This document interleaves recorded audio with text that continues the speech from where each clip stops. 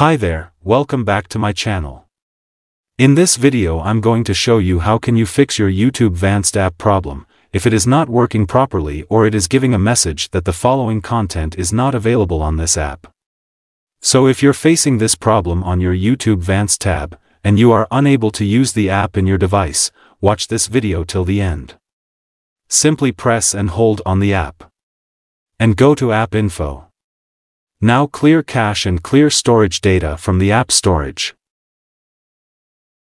After this, go back and check if the problem is fixed or not, and if you are still facing this problem, then download and install the latest version of your Vanced in your device to fix this problem.